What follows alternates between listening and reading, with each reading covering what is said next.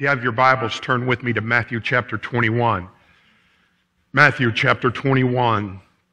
We'll be looking at the first 11 verses there. The title of today's message is Jesus' Triumphant Entry. Jesus' Triumphal Entry. If you have a bulletin and want to follow along with us, you're welcome to do that. And we have that outline there for you. Let me give you that outline. Number one, the fulfillment of prophecy. His triumphant entry fulfilled prophecy. Number two, the reaction of the people. There were two kinds of reactions that day. Two kinds, and we will share that with you in just a few minutes. And number three, the message of what's to come. Oh, folks, the best is yet to come. The best is yet to come. And I understand we are in this world and we have a purpose in this world, and God has left you in this world for a purpose. But in the grand scheme of things, I am telling you, either your death or the rapture of the church is going to be the best day of your life, if you know Jesus Christ as your personal Lord and Savior. You know, today is Palm Sunday. It is also the beginning of Holy Week, which some people call Passion Week, which starts a week before Easter Sunday. Holy Week is a series of events that took place the last week of Jesus' life. Palm Sunday is the day that Jesus entered into Jerusalem for the last time. Holy Thursday was the Last Supper and the betrayal of Judas. Good Friday was the arrest and trial and crucifixion and the death and burial of Jesus Christ our Lord. Jesus went to Jerusalem because it was a time of the Jewish feast called Passover. It was the most celebrated feast of the year, and there could have been as many as 1 to 2 million people in Jerusalem that week. Let's look at Matthew's perspective on Jesus' triumphal entry into Jerusalem. It is truly the most significant coronation the world has ever seen, because Jesus Christ, the one and only true King of Kings and Lord of Lords, was crowned king. And here's the deal, folks. Whether they crown him king and acknowledge that or not, we in Christ, Christendom, crowns him King of Kings and Lord of Lords. So let's look at the fulfillment of prophecy. Matthew 21:1. Now, when they drew near Jerusalem, and if you look right above you, Jesus was headed from Jericho to Jerusalem. It was about 25 miles, and he spent most of his time, his ministry, in Galilee and around the Sea of Galilee. But he knew this was the place that he was going. And when you think about it, in his life, he avoided contact and really public exposure his 3 years in ministry. He would heal someone, and remember what he would say? He said, "Don't tell anybody what I just did." Why? Because his time had not come yet. He knew this day was coming. He was so in tune with his Heavenly Father that he knew exactly when this needed to take place. And he really was. He spent his 3 years thinking about the cross and walking towards the cross and knowing the date and the time of going to Jerusalem. And it says, now they would be the disciples, obviously drew near Jerusalem, and came to Bethphage at the Mount of Olives. And again, the Mount of Olives on the east side. And when you went up this place, it was the highest point there. And you could look over Jerusalem. So it's like he could see it coming and know what he is going to. And then Jesus sent 2 of the disciples, and you can, kind of guess who it was. My opinion is it was Peter and John.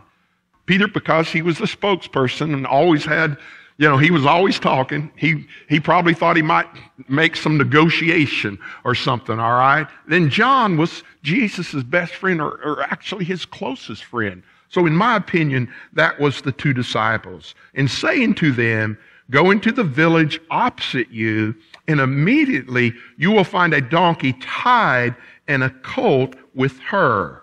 Loose them and bring them to me." And what is amazing to me about this is, again, seeing the deity of Jesus Christ. Okay? He could have had those two tied on the road they're going, but he knew where this donkey was and the foal was. He gave them specific instructions. And folks, that's what Jesus could do. He read people's minds. He knew what the scribes and the Pharisees were thinking.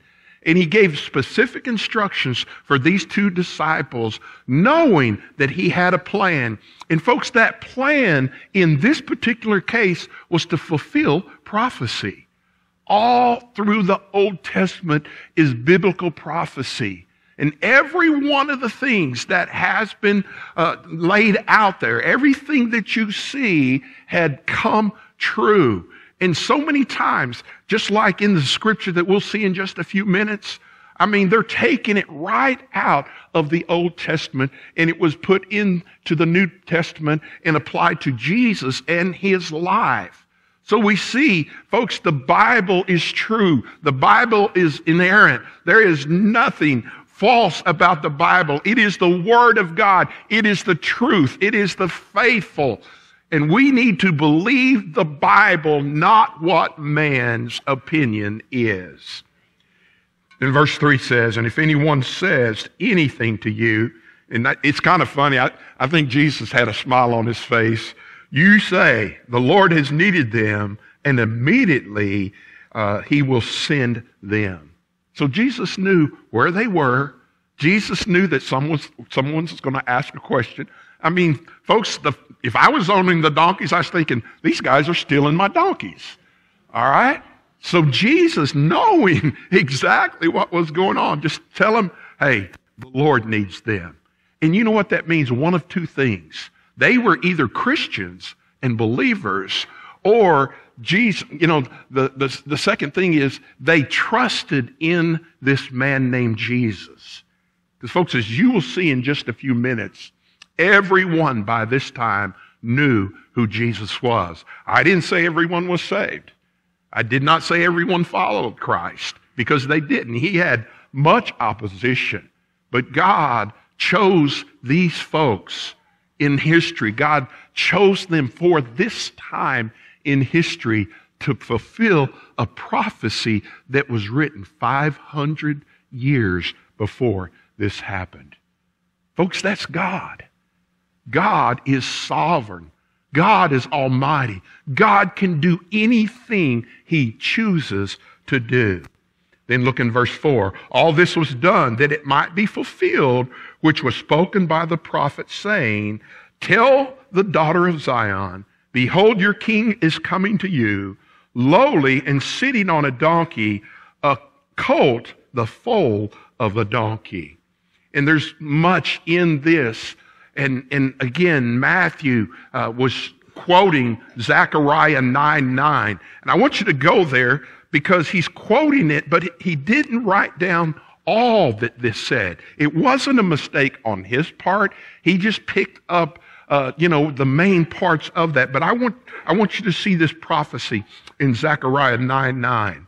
Here's the first part. "Rejoice greatly." That was not in what Matthew wrote.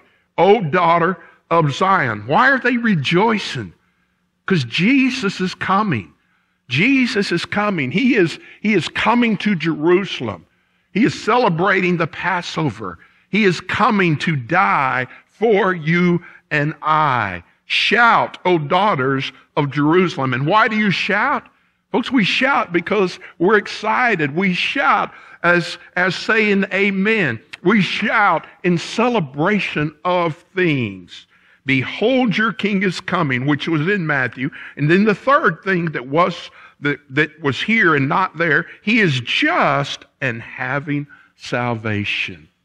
Oh, folks, I am telling you, he is just. He is fair. He has come to die for the sins of the world. And then the last two was quoted, "lowly and riding on a donkey, a colt in the foal of a donkey. And one of the things, when you think about donkeys, and I don't have time to tell the whole story, but I'm going to tell you just a little bit of it. I was 13 years old, and we were in Binger, Oklahoma. And we had some friends there. We'd go there every summer, two of my cousins, and we would meet there. And one time, we went out to their farm, and there were donkeys in this pen. And one of the guys said to me, one of y'all need to ride one of these donkeys. And we looked at each other, and they decided, I was the youngest, you need to ride the donkey. I had no clue what was about to happen. They got that donkey against that fence. They said, you got the rein there, you just hang on, and you'll go for a ride. The next thing I knew, I plopped down on that donkey. That donkey jumped away from the fence. I flew through the air and rolled, and they are all on the ground laughing at me and rolling, and just said, I guess that donkey didn't want you to ride it. You say, Mike, why do you tell that story? Because of Jesus. You think about this. This donkey was the foal. This was the young one. So even Mark said it had never been ridden. But folks, I'm just telling you, folks, Jesus can handle it, all right? If he needed to be a cowboy, he'd be a cowboy. My point, all right? Turn to Luke 8. Look at Luke 8. I want you to see this. Jesus showed them before that this is no problem. Luke 8, verse 22. Now it happened on a certain day that he got into the boat with his disciples, and he said to them, let us cross over to the other side of the lake. And they launched out. But as they sailed, he fell asleep. And a windstorm came down on the lake, and they were filling with water and were in jeopardy. And they came to him and awoke him, saying, Master, Master, we are perishing. And he arose and rebuked the wind and the raging of the water, and they ceased, and there was great calm. Folks, Jesus knows what he's doing. Everything he did in those 3 years, he did it for a specific reason and a purpose. And here, he was giving the disciples a lesson in faith. In faith, because he said to them, where is your faith? And they were afraid and marveled, saying to one another, who could this be? I'll tell you who it was. It was King Jesus. It was the Messiah. It was God in human flesh. It was God who knew everything. It was deity. And he spent those 3 years pouring his life into them, showing them the miracles so that when he went on, they were eyewitnesses of what he did. And it says, for he commands even the winds and the water, and they obeyed them. And folks, that's why I look at this scripture here and I'm just saying, that is an amazing thing. Jesus can do anything. Think about the timing of all this. It was his timing. It was his time. He chose this time. God ordained every one of his steps. And he was just following through, obeying his heavenly Father. Then verse 6 says, so the disciples went and did as Jesus commanded. And they brought the donkey and the colt and laid the clothes on them and set him on them.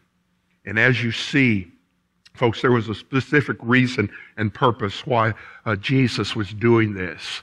When you look at coronations, we are talking, and folks, we don't have a monarchy. We don't have a king, and so we don't really have, a vivid picture of, you can see England and you can see other places that has this. But when you talk about a coronation, it was a huge thing, okay? And when you think about a donkey, they always rode in on white stallions. Why a donkey? It shows the humility of Jesus Christ. See, he didn't come in there with pomp and circumstance. He didn't come in there saying, look at me. He went in there, folks, to let people know and let the scribes and Pharisees know he's here. And you know what he literally did? He put pressure on them. He was pressuring them into doing exactly what he had came to do. This story here is just amazing. And people pass by it before Easter. And I'm just telling you, I've been studying this for almost a month now, looking at every move that he made. And folks, it was all written and divine from God. It was from God himself. It was showing, and the reason the people gathered also was because what they thought, even his disciples, some of them thought, because they were talking about who's being the greatest in the kingdom, they thought Jesus was going to ride in and he was going to take over the Roman government. But that was not his point. And do you realize he could have done that if he chose to and if God wanted him to do that? But folks, he rode on a donkey because he was a humble servant. He came to die, not to showboat.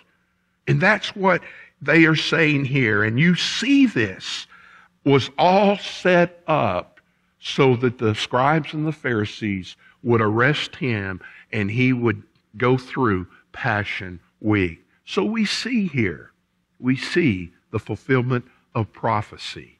And not only that, we see the reaction of the people. The reaction of the people. Look at verse 8. And a very great multitude spread their clothes on the road. Others cut down branches from the trees and spread them on the road. Then they multitudes who went before, and those who followed crying out, saying, Hosanna to the Son of David. Blessed is he who comes in the name of the Lord. Hosanna in the highest. When it says a great multitude, you think of somewhere between 1 and 2 million people being there. So if I'm, and again, this is just my personal opinion, there could have been on that road and following him as many as 100,000 people. Okay? Why? Because of his miracles. There were some there, I'm sure, not too far, where Jesus raised Lazarus from the dead. That got around. They said you would not believe what this man, this Jesus, had done. It's crazy what he'd done. And Lazarus was there also. Matter of fact, there's an indication that these scribes and Pharisees wanted to arrest Lazarus too. And all he did was die and rose again, all right? But because they saw them as Jesus followers. Folks, I don't think you understand how much the scribes and the Pharisees hated Jesus Christ. And for him to make this public display here, it went all over them. And to see a following like that would be a parade where you're walking down the streets and the sidewalks are just filled for a mile or 2 miles. And it's just, people are just hollering and shouting things. And it calls a public spectacle, folks. And it made the scribes and Pharisees, they got very upset over it. And they threw clothes on the road. And that's what they did when kings came in. All right? The disciples set a coat. And that was Jesus' saddle on the foal or the donkey. But yet they kept putting their clothes down, and what that literally meant was they were submitting to this king. And so you could just see where the scribes and the Pharisees would be almost at a boiling point seeing this. And the others cut down branches from the trees. And again, we know they were palm branches. That's why we call this Palm Sunday. This was a week before Easter, which is the resurrection of Jesus Christ. And palm leaves and palm branches was thrown. It was a time of celebration. It was a time when people was just, they were just going all out for Jesus. Then verse 9, then the multitudes went before and followed and said, Hosanna to the Son of David. Hosanna means save us now. Save us now. And again, I think we had two different things going here. What Jesus was thinking, Jesus was talking about, I'll save you. I'm going to save your soul. Whereas many that were there was saying, this is our king. He will overthrow the government. He will overthrow people, and he will be in charge. Hosanna to the Son of David. Blessed is he who comes in the name of the Lord. They were giving Jesus their blessings. And it says, Hosanna in the highest. Save us now. The highest means superior. Reign over everyone. Total control of everything that goes on. And you could see where the scribes and the Pharisees would go crazy about that. Psalm 119. Go with me to Psalm 119. Psalm 119. I want you to see an expanded version of this in the Old Testament. Psalm 118:19. I said that wrong. Psalm 118:19. Open to me the gates of righteousness, and I will go through them, and I will praise the Lord. This is the gate of the Lord through which righteousness shall enter. I will praise you, for you have answered me and have become my salvation. The stone which the builders rejected has become the chief cornerstone. The one that they wanted to kill, the one that they hated. Folks, he is the cornerstone. He is the cornerstone. This was the Lord's doing. It is marvelous in our eyes. This is the day that the Lord has made. We will rejoice and be glad in it. Folks, my favorite day of the week is Sunday. Save now, I pray, O Lord. O Lord, I pray, send now prosperity. Blessed is he who comes into the name of the Lord, for we have blessed you from the house of the Lord. And you can see that psalm. You can see that quotation. So it's not just a fulfillment of one prophecy. It was a fulfillment of two prophecies. He is triumphal entry. But you know what? Just 4 days later, some of the same people that was crying Hosanna was crying, crucify him. Hold your finger there and go to John 19. John 19 with me. John 19, verse 13. And when Pilate therefore heard that saying, he brought Jesus out and set him down at the judgment seat in the place that is called Pavement, but in Hebrew, Gabbatha. It was the preparation day of the Passover and about the 6th hour. And he said to the Jews, behold your king. Just days earlier, they were crying Hosanna, and they were worshiping him, and they were calling him their king. And here they cried out, away with him, crucify him. Then Pilate said unto them, shall I crucify your king? And the chief priests answered, we have no king but Caesar. Then he delivered him to them to be crucified, and they took Jesus and led him away. Folks, I am telling you, they, in 4 days, totally changed. The people changed their thoughts, and the people fell prey to Pilate and to those of the Sanhedrin that was judging Jesus Christ. So there we see two different reactions. We see coming in to Jerusalem, just celebration, the coronation of a king. And then 4 days later, they want to crucify our Lord and Savior. So we see the fulfillment of prophecy. We see the reaction of people. And now I want you to see the message is of what is to come. And verse 10, and when he had come into Jerusalem, all the city was moved, saying, who is this? And I answered that question earlier. It is Jesus Christ, our Savior and Lord. So the multitude said, this is Jesus, the prophet from Nazareth of Galilee. What does that tell you? They've already changed their mind. Before he was a king, now he is a prophet. And folks, it just shows how quickly the tables can change. It just shows what emotional decisions will get you. It'll just shows what the world is looking for. They're looking not for a Savior, capital S, but a Savior, little s, which basically means a little s Savior will give you whatever you want to control you. And here we see them turning and calling him a prophet. But folks, I am telling you,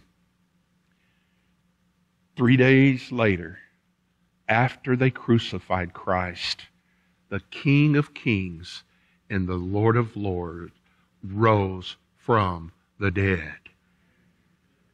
And when we look at what is to come, folks, I've got news for you, folks.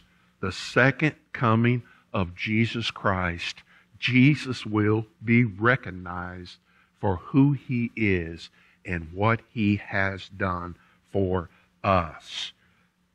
Everyone in the city was affected by this. Many knew the history behind Jesus and what he was about. They knew about his ministry and his miracles. But the Jewish leaders had a plan, and that plan included Judas Iscariot. But folks, I'm telling you, and here's why I said what I said at the first of the service, the best is yet to come. Go with me in Revelation chapter 19. Revelation chapter 19. Let me tell you what's going to happen, all right? The next thing on God's prophetic calendar is the rapture of the church. And folks, I believe it could happen anytime. Anytime. Everything you see in Matthew chapter 24 has already come to pass.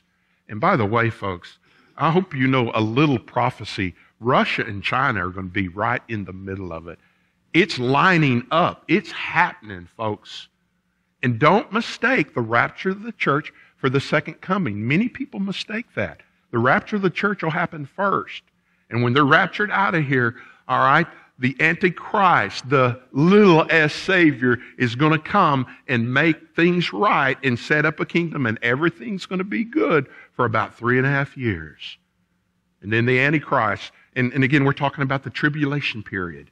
That's what will happen. And then halfway through, the Antichrist will come and he will turn. And I'm telling you, it will be the worst, the great tribulation, it'll be the worst time known to mankind.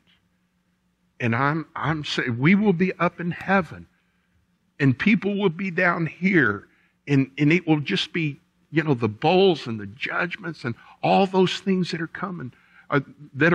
It's going to happen, folks. Read Revelation.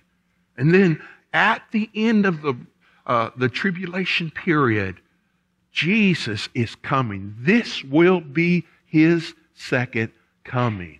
And John, while he was on the island of Patmos, he recorded all these things. It was as if God opened the screen, opened the doors, and shown John the book of Revelation. And the last battle, folks, it is the battle of Armageddon. And this is what he is talking about here. This same Jesus that rode in on a donkey will come on a white horse. Look at verse 11 in 19. Revelation 19:11. Now I saw heaven open, and behold, a white horse. A white horse, it would be probably a white stallion. Again, that's what kings, that's what rulers rode on. And he who sat him on him was called Faithful and True. Folks, that's Jesus. He's always been faithful, always been true. His word is true. And in righteousness, he judges and makes war. He makes war, folks. I am telling you, it's going to be a time of judgment. It's going to be a time of judgment. His eyes were like flames of fire. We know what flames of fire do. It destroys. And on his head were many crowns. Why? Because he will defeat every country, every leader in the known world will be defeated by Jesus Christ our Lord. And he had a name written no one knew except himself. And it'd be silly for me to say what that name might be because no one knows. All right? He was clothed with a robe dipped in blood. And some people, and they're split on this, some people think it was his blood. But folks, if you read this, he's destroying things. All right? We're talking the Battle of Armageddon here. We're talking about where the blood rose up halfway up a horse there. I believe it's the blood of folks, that is my opinion, that died in the Battle of Armageddon. And his name is called the Word of God. We know his word is living. And the armies in heaven, clothed in fine linen and white linen, followed him on white horses. And folks, we don't follow him. I mean, we're on white. We are not having to do the battle. Folks, I'm telling you, Jesus has already won the war. He's already won. He don't need our help. His tongues, it was like swords, it said. His eyes were like flames of fire.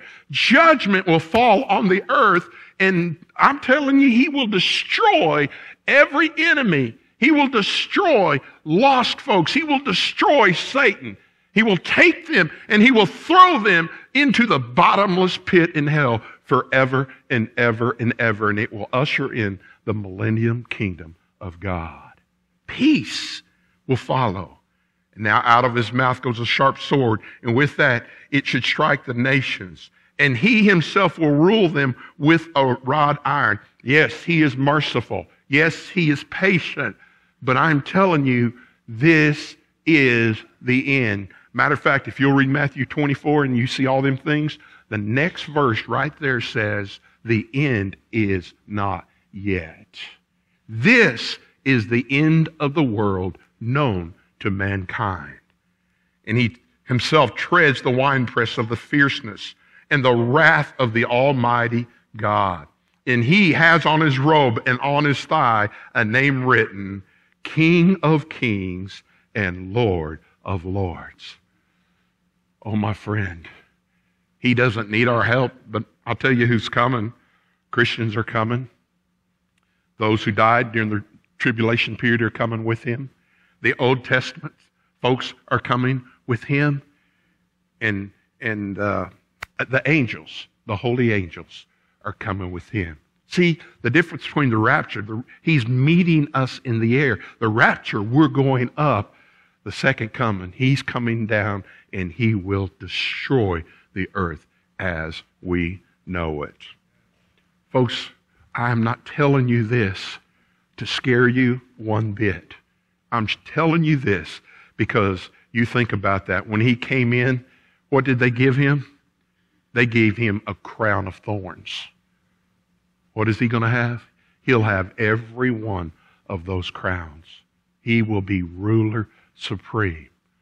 When he came in, and you think of his modesty, he was born in a manger. Folks, I'm telling you, he's taken us back to heaven with us. When he came in, many people rejected him, did not believe his message. They called him Beelzebub and a lot of other names. But I got news for him. When he comes back, he will come back as King of Kings and Lord of Lords. And the Bible says, every knee shall bow, every tongue will confess Jesus is Lord. Folks, that is our Jesus. We win. We win. The deal today, and I close with this. Do you know Jesus Christ as your personal Lord and Savior? Folks, I'm telling you, it could happen today. The rapture of the church could happen today.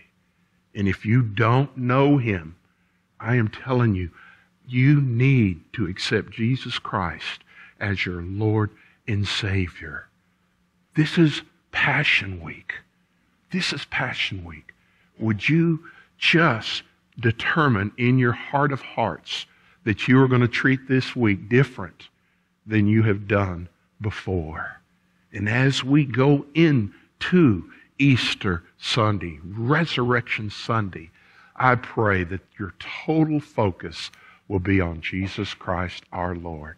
Some here today may need to rededicate their life to Christ. Our altars are always open. You can come down anytime. If you came down during the sermon, it wouldn't upset me, folks. When someone needs to do business with God, let them go. Let them do that. When we talk about, being a part of the church, folks, we are the chosen people of God. We have reason to rejoice. We have reason to celebrate. Our God is alive. Jesus is coming, and I'm a child of His. You talk about a triumphant entry. Folks, I am telling you, He is going to make the entries of all entries when the end of the world comes. And I pray to God that you are ready. Father, thank you. Thank you for Passion Week. Thank you, God, that, Lord, even the last verse we read, King of Kings and Lord of Lords. God, you are our God. You are coming for us. And God, I thank you for that promise. And God, I pray that even this week as we focus on you, God, I pray that we would realize how important the resurrection of Jesus Christ is. God, I pray that we would do our best to get family here, to get friends here, neighbors here, to celebrate Easter Sunday with the church. And Lord, if there's one here that doesn't know you today, God, I pray that they would come down and talk to us, and we can talk to them about giving their heart and life to Jesus Christ. And God, I pray for the Christian. God, I pray that hearts would be right with you. I pray that we would just totally focus on you this next week. Lord, if there's some that need to come for baptism or even the church letter or joining the church by statement, God, I pray that you would use that, and God, I pray your Holy Spirit would tell them what they need to do. God, thank you. Thank you for the triumphant entry. Thank you for Jesus' life. Thank you for the cross. And thank you that we're going to spend all eternity with Jesus. It's in His name we pray. Amen. Would you stand to your feet? If God has spoken to you in any way, would you come?